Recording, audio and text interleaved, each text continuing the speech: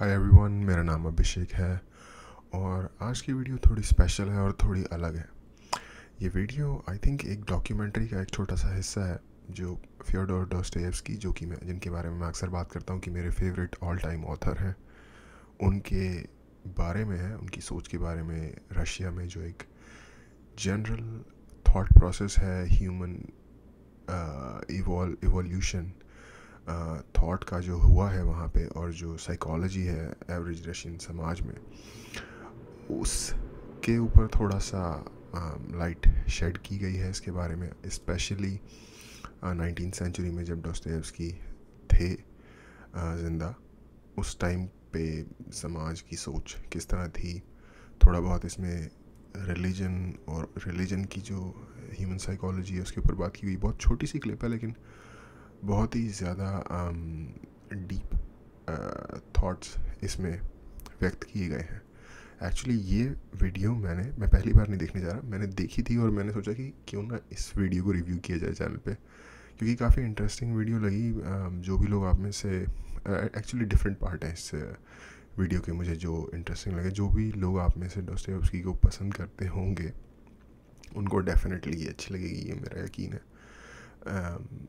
One of the aspect जो मुझे बहुत अच्छा लगा कि जिस एक्टर ने, एक छोटा सा सीन है जिसमें डोस्टोएव्स्की को पोर्ट्रे किया गया है bye an actor.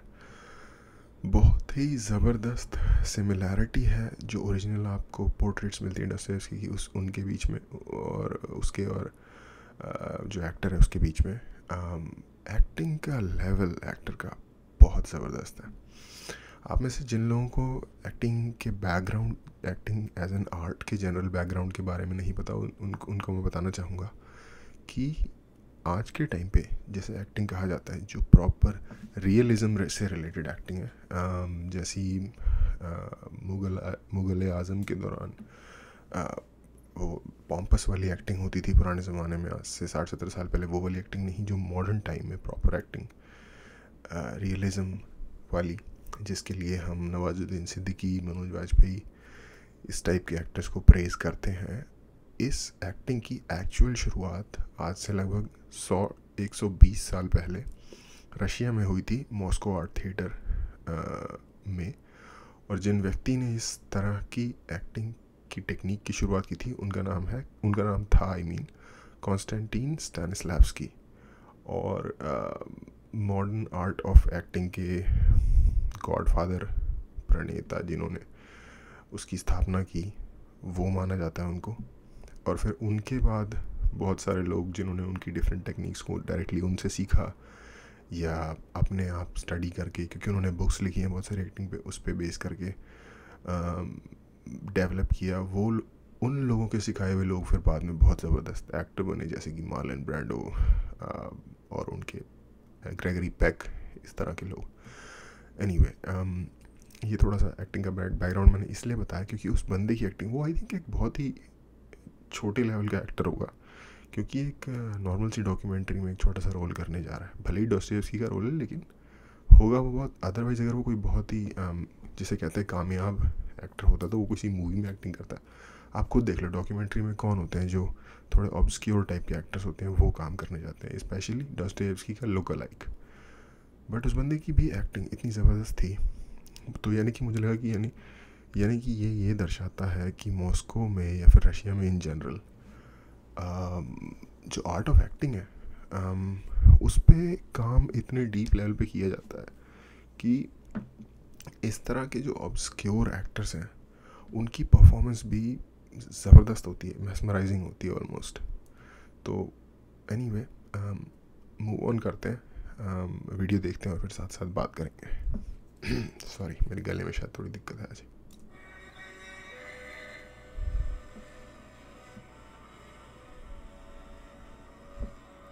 I am sorry, ये काफ़ी पुरानी क्लिप है, आई डोंट नो, मुझे तो लगता है शायद करीब 30-40 साल पुरानी, लेकिन आई थिंक इस वजह से जो इसकी आवाज़ है वो थोड़ी डिस्टॉर्ट है, क्लियर नहीं है। बट मैं कोशिश करूँगा साथ साथ समझाने की, तो ताकि अंडरस्टैंडिंग बने थोड़ी सी। और मैं लिंक भी इसका डाल दूँगा, अगर आपको डायरेक्ट ये वीडियो देखनी हो तो आप जाके उस लिंक पे देख सकते हो चैनल पे।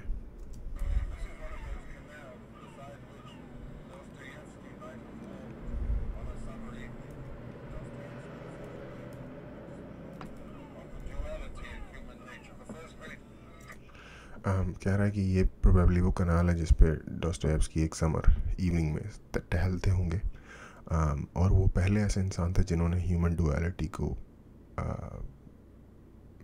लिटरेचर की क्षेत्र में प्रेजेंट किया। हालांकि आई डोंट नो मैं इससे कितना अग्री करता हूँ। एक्चुअली हिंदुइज्म में ट्रेडिशंस हैं जो डुअलिटी और नॉन डुअलिटी पे बात करते हैं, बट एनीवे ये इनकी अंडरस्टैंडिंग है वेस्ट के पर्सपेक्टिव से, तो शायद इनका कहने का ये मतलब होगा कि वेस्ट में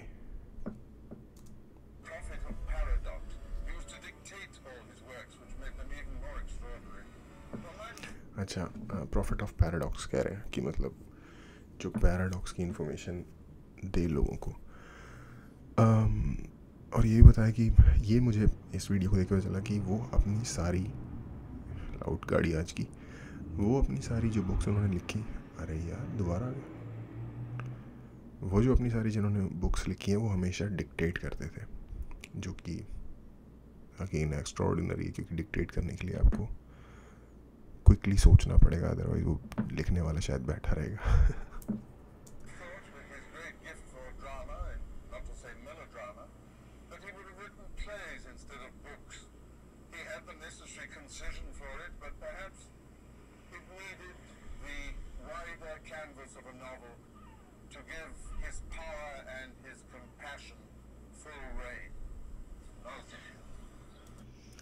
ओके कह रहे हैं कि जिस लेवल का ड्रामा या मेलो ड्रामा उनकी बुक्स में होता था वो काइंड ऑफ इंडिकेट करता है कि शायद उनको प्लेज लिखने चाहिए थे इंस्टेड ऑफ नॉवेल्स। प्लेज वो होते हैं जैसे शेक्सपियर लिखते थे, जैसे कि हैमलेट, जिनको नहीं पता उनके लिए तो उसमें डायलॉग्स होते हैं ये वो, बट क्योंकि उनका जो एक्सपेंस था वो इतना बड़ा था, सोचने का, थॉट को कनेक्ट करके पूरा एक्सप्लेन करने के लिए स्टोरी के थ्रू इतनी बड़े कैनवस की ज़रूरत थी, जो कि एक्चुअली नॉवेल से ही फुलफिल हो सकता था। ड्रामे में उतना शॉर्टली या किसी प्ले में उतना शॉर्टली उसको बॉक्स नहीं किया जा सकता था।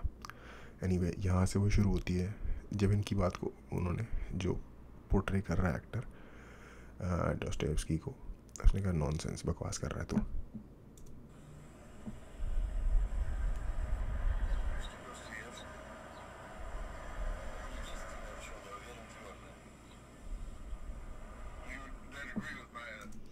अच्छा ये थोड़ा दिखा रहा है हैरान होके, अरे डॉस्टोएव्स्की आप और आप डॉस्टोएव्स्की हो, तो क्योंकि वो रशियन में बात कर रहे हैं, सब टाइटल्स हैं, आई डोंट नो वीडियो की क्लैरिटी कितनी है जो आपको नज़र आए सब टाइटल्स, तो उनका कहना है कि that's the only fact I am certain of कि मतलब हाँ मैं डॉस्टोएव्स्की हूँ।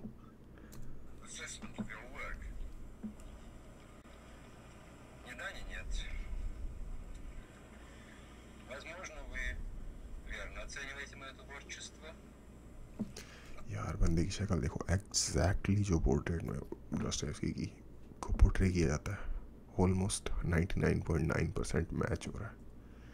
अच्छा इनका कहना है कि आपके वर्क के मेरे असेसमेंट से आप अग्री नहीं करते, तो इन्होंने कहा कि मे बी शायद मैं करता हूँ या मे बी मैं नहीं करता, बट ये मैटर नहीं करता, बट मे बी जो मैं सोचता हूँ शायद वो नॉनसेंस हो।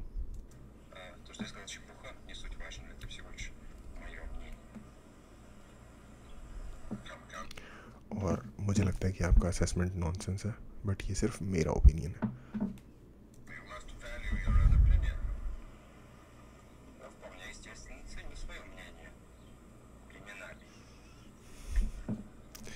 इसने कहा कि बट आपको अपना ओपिनियन ज़रूर वैल्यू करना चाहिए।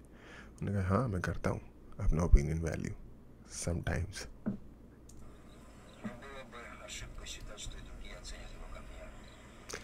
बट दूसरों से एक्सपेक्ट करना ये बात गलत होगा।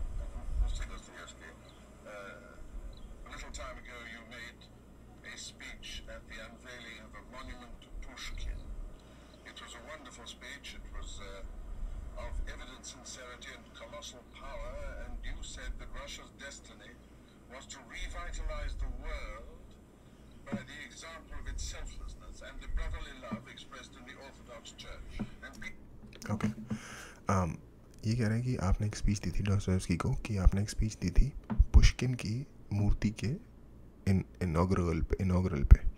अच्छा पुष्किन जो है, जिनको नहीं पता, रशिया के राष्ट्र कवि कहा जा सकता है, नेशनल पोएट, ऑल टाइम सबसे महान रशियन पोएट कंसीडर किया जाता है उनको, रशिया में भी और रशिया के बाहर, रशिया का।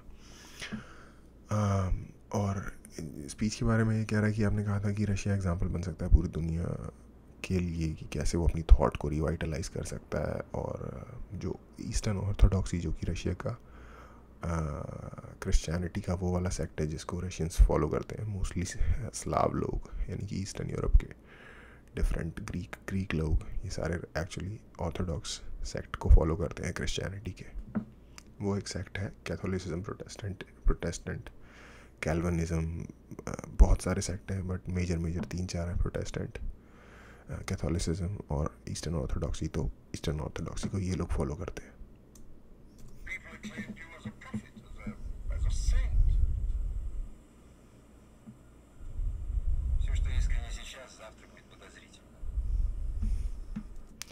कहते हैं कि बट लोग तो आपको सेंट कंसीडर करते हैं, प्रॉफिट कंसीडर करते हैं।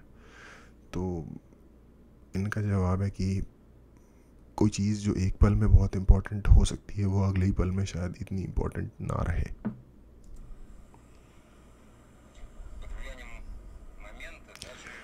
कभी वक्त होता है जो बहुत रैशनल पीपल वाइल्डली एंथुजियास्टिक बन जाते हैं और अगले दिन वो सब कुछ भूल जाते हैं उस बारे में। इसका बहुत अच्छा एग्जांपल है, अगर कोई क्रिकेट मैच देखना, लोग पागल हो रखे होते हैं क्रिकेट मैच के बारे में, अच्छे समझदार पढ़े लिखे लोग भी। मैच खत्म होने के 1 घंटे बाद उन्हें ये भी नहीं याद रहता कि वो उतने एक्साइटेड किस बात के ऊपर थे या थे भी कि नहीं।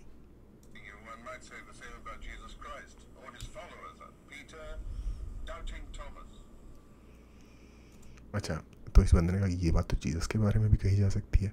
पीटर जो कि वन ऑफ दी, अच्छा जीसस के आई थिंक 12 अपोस्टल्स थे, उनमें से एक का नाम पीटर था, सेंट पीटर कहा जाता है, इनके नाम पे सेंट पीटर्सबर्ग सिटी है रशिया में, और एक का नाम थॉमस था, सेंट थॉमस, जो कि आई थिंक ऐसा कहा जाता है कि इंडिया में क्रिश्चियनिटी लेके वही आए थे।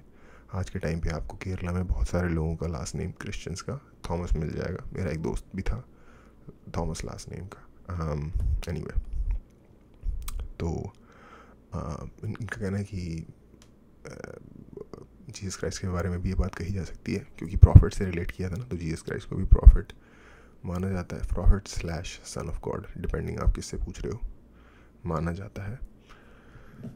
ईस्टर्न ऑर्थोडॉक्सी में एक्चुअली जीसस को प्रॉफिट माना जाता है, not son of God. Protestant और कैथोलिक्स उनको सन ऑफ गॉड मानते हैं, स्पेशली कैथोलिक्स। तो ये कह रहे हैं कि ये तो उनके बारे में भी कहा जा सकता है जीसस के बारे में एग्जांपल देके प्रॉफिट का, कि उनके जो अपोस्टल्स थे पीटर और थॉमस, उनको डाउट था उन पे।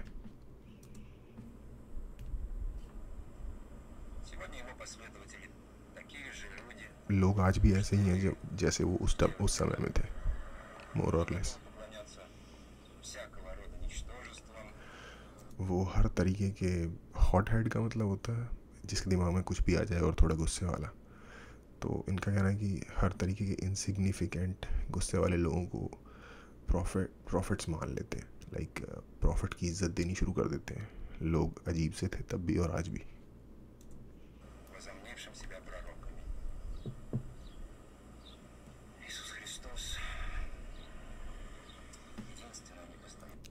जीसस क्राइस्ट, इसको ध्यान से सुनना, जीसस क्राइस्ट, ये पूरा थॉट जो अभी आधा है लेकिन कंप्लीट होगा। Jesus Christ is the only sure thing in an inconsistent world, कि इस इनकंसिस्टेंट दुनिया में जिसमें हर कुछ चेंज होता रहता है, Jesus Christ only sure thing है, मतलब ओनली थिंग जिस पे भरोसा किया जा सके।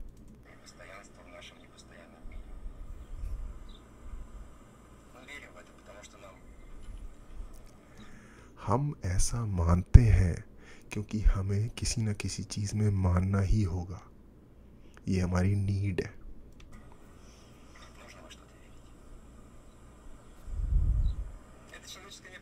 ये ह्यूमन नीड है।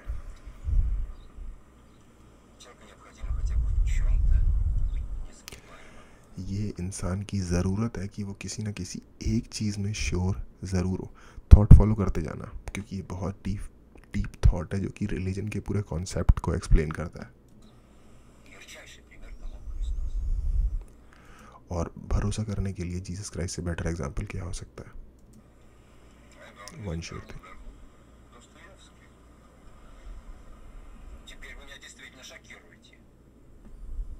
एक सेकेंड, मैं समझ नहीं पाया क्या बोला।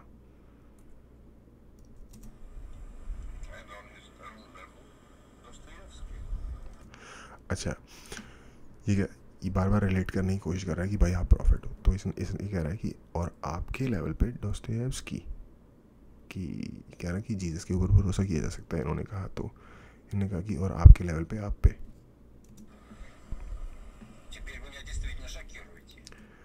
Now you are shocking me. I M A believer at least at this moment कि मैं बिलीव करता हूँ एटलीस्ट एट दिस मोमेंट में। As I reply to you that only the Russian people understand. जैसे मैं आपको बता रहा हूँ, जैसा कि जस्ट रशियन लोग समझ पाएंगे।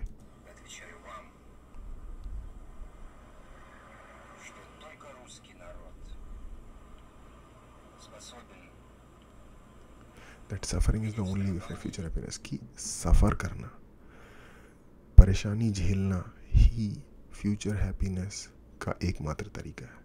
अच्छा, यहाँ पे ये रशियन साइकी को डिनोट कर रहे हैं। पहले वाला थॉट ये था कि रिलीजन एक्चुअली होता क्या है, कुछ भी इस दुनिया में कंसिस्टेंट नहीं है, पर ह्यूमन नीड है कि किसी चीज़ में विश्वास करे जो कि पक्की हो, ताकि उसकी होप बंधी रहे। इसलिए हम किसी न किसी चीज़ में विश्वास करते हैं, और उसका ग्रेटेस्ट एग्जांपल जीसस क्राइस्ट है। अभी अपने वेस्टर्न क्रिश्चियन व्यू से बता रहे हैं, हमारा व्यू शायद डिफरेंट हो सकता है उस बारे में। दूसरी चीज़ उन्होंने रशियन साइकी के बारे में एड्रेस की कि जब तक अगर आपको हैप्पीनेस चाहिए फ्यूचर में तो सफ़र करो आप। अब इस थॉट को बहुत अच्छे से जॉर्डन पीटरसन एक्सप्लेन करते हैं कि एक्चुअली वो जो सफ़रिंग होती है वो एक तरीके का सैक्रिफाइस होता है, जो आप फ्यूचर में कुछ पाने के लिए, कुछ हैप्पीनेस या कुछ फुलफिलमेंट पाने के लिए पे करते हो। जैसे कि आईआईटी में जाना है तो उसके लिए आप शायद अपने सालों की मेहनत लगाते हो, तब जाके आपको वो इनाम मिलता है, वो फ्यूचर हैप्पीनेस मिलती है। और बंदे की एक्टिंग भी चेक करो साथ साथ।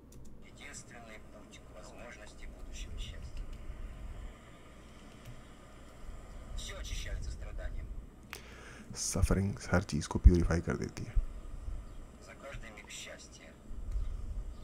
खुशी की हर मोमेंट पे करनी पड़ती है मिजरी के पैसों से। ये कहते हैं मैं नहीं मानता।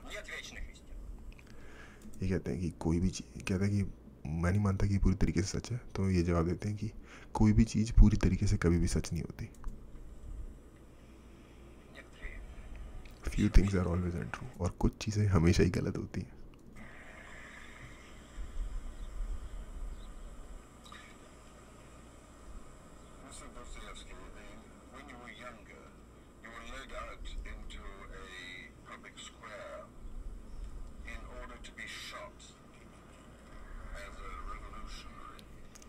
अच्छा, इस वाले पूरे थॉट को भी फॉलो करना, क्योंकि कई बार हम हमारे साथ जो गलत व्यवहार करता है उसके साथ बहुत ज़्यादा हार्श या फिर नफ़रत अपने दिल में भर लेते हैं, दुश्मनी भर लेते हैं। तो उसके बारे में दोस्तोयेव्स्की का थॉट कैसे काम करता था, ये उस बारे में। तो हुआ यूँ कि इनको, ये एक ऐसे राइटर्स के ग्रुप में शामिल हो गए थे जो लोग ज़ार के पॉलिसीज़ को क्रिटिसाइज़ करते थे। और उस टाइम पे जो ज़ार था, ज़ार निकोलस सेकंड का फादर, जो ज़ार निकोलस सेकंड आपको नहीं पता तो रोमानोव डायनेस्टी का जो लास्ट ज़ार था, इनफैक्ट रशिया का ही लास्ट ज़ार था। उसके बाद कोई ज़ार नहीं रहा, जिसको कि लेनिन ने रेवोल्यूशन के बाद पूरी फैमिली समेत ही मरवा दिया था। उसका फादर था, जो लास्ट ज़ार था उसका नाम था ज़ार निकोलस रोमानोव सेकंड। और जो ज़ार उनका फादर था निकोलस सेकंड का, उनका शासन था डोस्टोयेव्स्की के टाइम पे निकोलस वन। तो हुआ यूँ कि वो लोग बहुत ज़्यादा क्या कहते हैं, सख्ती कर रहे थे उन लोगों के अगेंस्ट जो ज़ार की पॉलिसीज़ और ज़ार के अगेंस्ट क्रिटिकल थे, क्योंकि उनको अपनी शासन बचाना था, ऑफकोर्स आप समझ सकते हो। तो ये एक ऐसे राइटर्स के ग्रुप का पार्ट थे डॉस्टोयेव्स्की जो ज़ार की पॉलिसीज़ को क्रिटिसाइज़ करते थे डिफरेंट लेवल पे। तो जो क्रैकडाउन हुआ उसमें इनको भी सज़ा मिली कि आपको as a public enemy consider किया जाता है और आपको शूट डाउन कर दिया जाएगा। आई मीन किलिंग स्क्वाड होते थे उस टाइम पे, आज भी चाइना में होते हैं। मौत की सज़ा मिल गई इनको, पब्लिक स्क्वायर में गोली मारनी थी। बट आई थिंक कहते हैं कि 3 मिनट पहले जब गोली मारी जानी थी उससे एग्जैक्टली 3 मिनट पहले राजा ने ऑर्डर भेजा था जो 3 मिनट पहले आया कि माफ़ कर दो, इंस्टेड ऑफ गोली मारने के इनको रशिया में साइबेरिया, आपने सुना होगा, बहुत ही रिमोट और फ्रोज़न इलाका है इनका, वहाँ पे स्लेव लेबर करने के लिए भेज दो। स्लेव लेबर या बंदी लेबर जो भी आप कह सको, जो जेल में होता है। तो फिर इनको भेज दिया गया। तो वही बता रहे हैं कि कैसे जब आप यंग थे आपको गोली मारे जाने वाली थी, उससे रिलेटेड क्वेश्चन पूछ रहे हैं।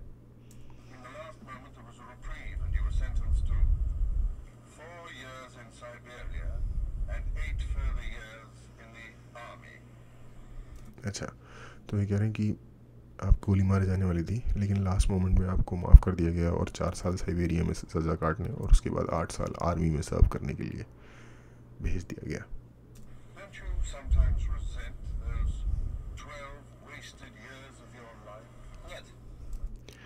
तो कह रहा है कि क्या आपको कभी कभार गुस्सा नहीं आता कि आपके 12 साल ज़िंदगी के बर्बाद हो गए? तो इनका कहना है नहीं, they gave me everything. Actually उन सालों ने मुझे हर कुछ दिया है।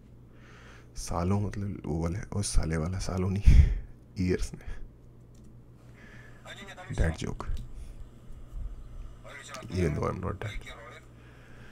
अच्छा, उन्होंने मुझे सब कुछ दिया, मेरा लिटरेचर, मेरे कैरेक्टर्स, मेरी अंडरस्टैंडिंग, माई कंपैशन।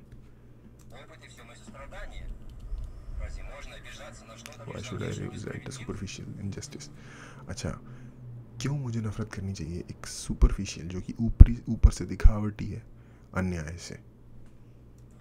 इसको एक्सप्लेन करेंगे बाद। एक्टिंग देखो बंदे की यार, I am grateful, I am thankful, मैं बहुत उनके प्रति आभारी हूँ। To the fools, the idiots who sentence me to be shot, उन बेवकूफ़ों के लिए जिन्होंने एक्चुअली मुझे शूट करने का आदेश दिया था। अच्छा, यहाँ पे थोड़ा सा बैकग्राउंड बताता हूँ। कहा यह जाता है कि क्योंकि 3 मिनट रह गए थे जब ये आदेश आया कि नहीं मारना, तो आप इमेजिन करके देखो कि आपको पुलिस ने पकड़ा है और आपके अगेंस्ट ये ऑर्डर निकला कि आपको बस फांसी होने ही वाली है, 3 मिनट रह गए, मतलब फांसी का फंदा आपके सामने है ऑलमोस्ट। तो ज़िंदगी से तो आप अपना हार मान ही चुके हो कि भाई ज़िंदगी तो ख़त्म हो गई। तो आप सोचोगे यार काश एक खूबसूरत शाम सनसेट देखने को मिल जाता, काश एक बार मैं पार्क में टहल के फूलों को देख लेता, या लाइक ज़िंदगी की छोटी से छोटी चीज़ भी जिसको हम जनरली 2 कौड़ी का भी भाव नहीं देते, भाव क्या नहीं देते, इग्नोर कर देते हैं, रियलाइज़ ही नहीं करते। बारिश, सनराइज़, चिड़िया की आवाज़, वो उस मोमेंट पे इंसान को लगता होगा कि यार मेरी फैमिली थी, वो मुझे प्यार करते थे, ऊपर वाली की बनाई हुई इस दुनिया में इतनी सारी खूबसूरत चीज़ें हैं जिनको मैं देख सकता था। इनमें से किसी चीज़ के लिए पैसे नहीं लगते, ये सारी फ्री चीज़ें हैं एक्चुअली। अगर आप सिर्फ ज़िंदगी को पूरा एंजॉय करने के नज़रिए से अपनी ज़िंदगी जीते हो या सोचते हो, तो ऐसा ही कहा जाता है कि इनको एहसास हुआ कि ज़िंदगी कितनी खूबसूरत है और मैं उसको पूरी तरीके से एंजॉय नहीं कर पाया। और सडनली जब इनके ना मारने के आदेश आए तो फिर उसके बाद इनको एक नया ही पर्सपेक्टिव, एक्चुअली बंदा मर के वापस आया होता है, ये वाला सीन होता है, क्योंकि उसको रियलाइज़ हो गया होता है सडनली कि यार ज़िंदगी है क्या, कितनी अनमोल है, ये कितनी बड़ी देन है जिसको कि हम जिसको कहते हैं ना नशे में जी रहे होते हैं। तो उसके बाद इन्होंने ज़िंदगी को एक बिल्कुल ही अलग पर्सपेक्टिव से देखना शुरू कर दिया। तो इसलिए इनका ये कहना है कि उन लोगों ने जिन्होंने मुझे गोली मारने की, उन बेवकूफ़ों ने जिन्होंने मुझे गोली मारने की सज़ा दी थी, उनका मैं आभारी हूँ। अब सोचो, आप मरने वाले थे, लेकिन सडनली 3 मिनट पहले आप बोला जाता है नहीं, आप गुलग में 4 साल बिताओ जाके, गुलग में या फिर साइबेरिया की जेल में। बंदा हाँ ठीक है भाई, नो प्रॉब्लम, 4 साल क्या 5 भी तो आ लो, है ना, कम से कम मर तो नहीं रहा, उसकी लाइफ एंड तो नहीं हो रही। और ये यंग बंदा है उस टाइम पे, आई गेस अंडर 30।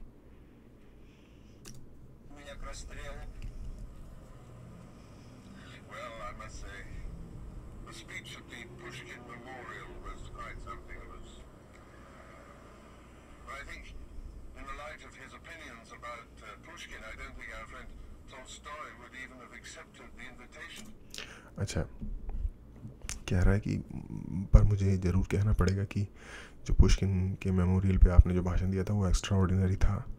और साथ ही मैं ये भी कहना चाहता हूँ कि आपकी जगह अगर टॉल्स्टॉय को बुलाया जाता तो वो कभी नहीं जाते इनॉग्रेशन करने के लिए पुष्किन की मूर्ति का। कह रहा है पुअर लेव निकोलाएविच। लेव और का एंग्लिसाइज्ड वर्जन होता है लियो, और लियो निकोलाएविच एक्चुअली लियो टॉल्स्टॉय का पूरा नाम था लेव निकोलाएविच टॉल्स्टॉय।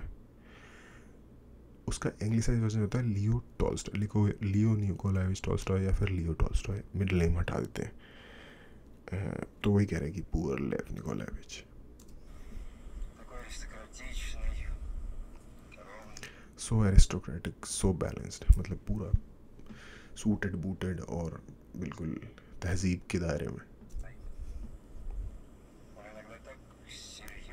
ही ट्राइज, वो कितना शिद्दत से प्रिटेंड करता है कि मैं बिल्कुल सही हूँ, नहीं सॉरी आई मीन वो कितना शिद्दत से प्रिटेंड करता है कि मैं इंसेन हूँ, मैं पागल हूँ।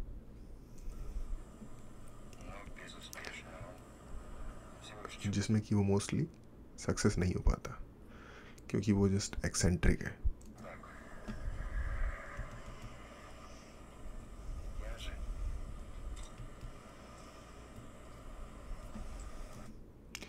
ये मोमेंट मुझे एक्चुअली बहुत सही लगी थी, बंदे की एक्टिंग की जो क्वालिटी है।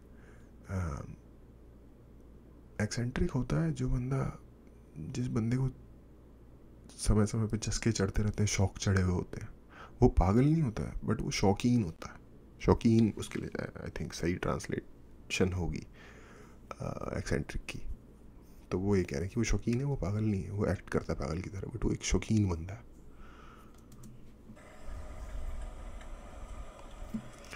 और एक्चुअली लियो टॉल्स्टॉय एरिस्टोक्रेसी का पार्ट थे, ज़मींदार फैमिली से थे।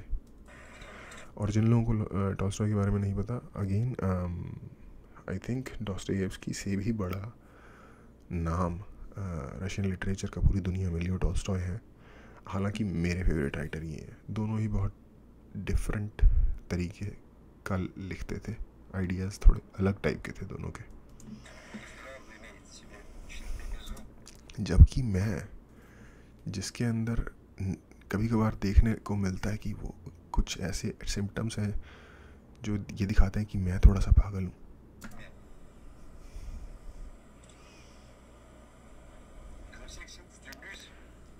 यहाँ एक्टिंग बहुत सही है यार। Try desperately to look normal.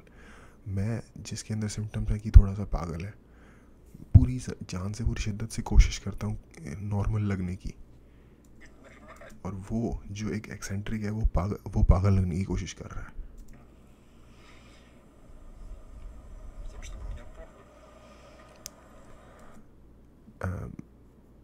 मैं नॉर्मल लगने की कोशिश कर रहा हूँ और कोशिश कर रहा हूँ कि लोग मुझे समझ सकें।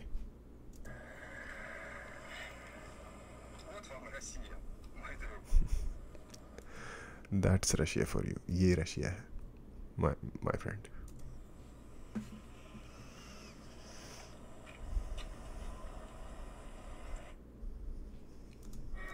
Okay.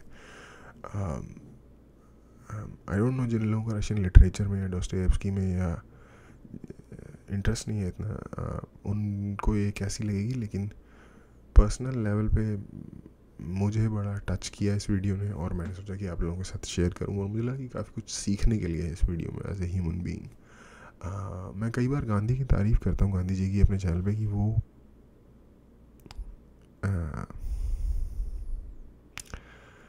अंडरस्टैंडिंग के लेवल पे काफ़ी आगे थे, शायद इतना आगे कि उनकी वजह से हमारी कंट्री को एक अपैरेंट नुकसान हुआ। बट आई थिंक वो